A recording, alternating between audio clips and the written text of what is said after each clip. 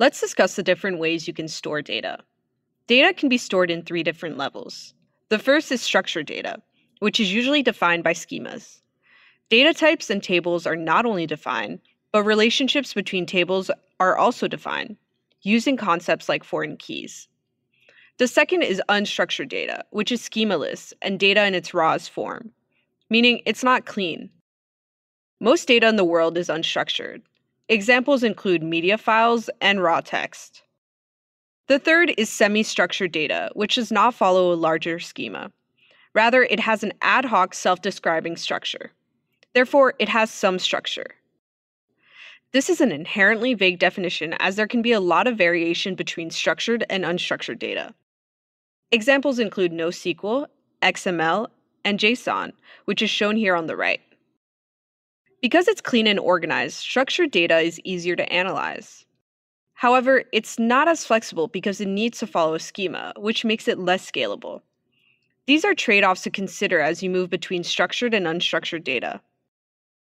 You should already be familiar with traditional databases. They generally follow relational schemas.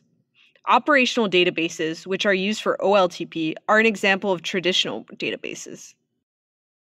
Decades ago, traditional databases used to be enough for data storage. Then, as data analytics took off, data warehouses were popularized for OLAP approaches. And now, in the age of big data, we need to analyze and store even more data, which is where the data lake comes in.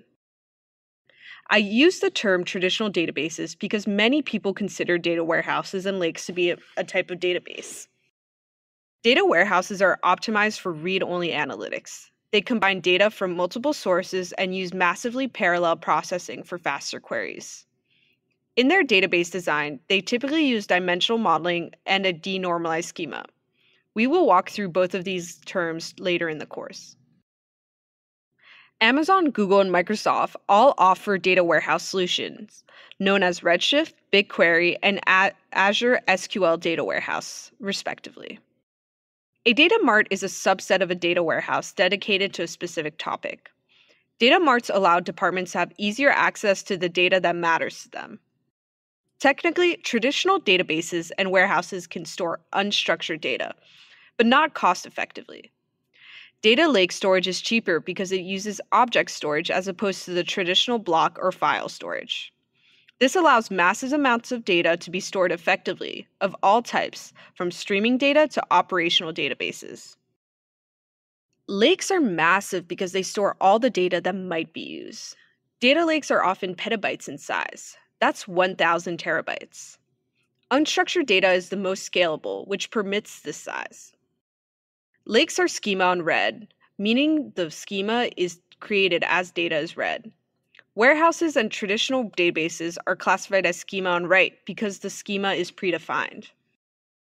Data lakes have to be organized and cataloged well, otherwise it becomes an aptly named data swamp. Data lakes aren't only limited to storage. It's becoming very popular to run analytics on data lakes. This is especially true for tasks like deep learning and data discovery, which needs a lot of data that doesn't need to be that clean. Again, the big 3 cloud providers all offer a data lake solution. When we think about where to store data, we have to think about how data will get there and in what form. Extract, transform, load, and extract, load, transform are 2 different approaches for describing data flows. They get into the intricacies of building data pipelines, which we will not get into. ETL is the more traditional approach for warehousing and smaller scale analytics, but ELT has become more common with big data projects. In ETL, data is transformed before loading into storage, usually to follow the storage's schema, as is the case with warehouses. In ELT, the data is stored in its native form in a storage solution like a data lake. The portions of data are transformed for different purposes, from building a data warehouse to doing deep learning. Okay,